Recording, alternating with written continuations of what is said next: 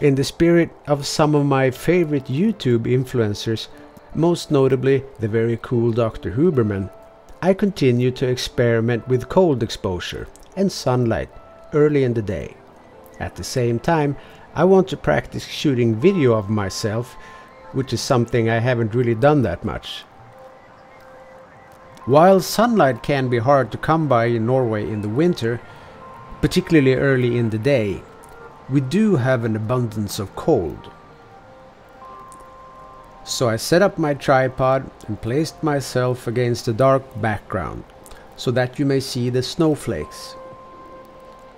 Even though the air wasn't really too cold this day, my feet became quite uncomfortable after a short while. But then, that was the whole idea, wasn't it?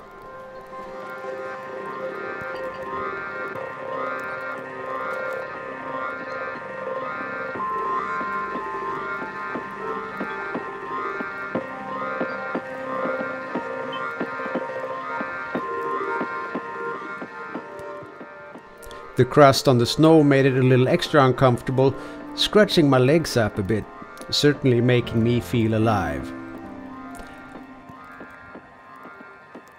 Afterwards, it felt pretty good to go back inside to thaw those feet.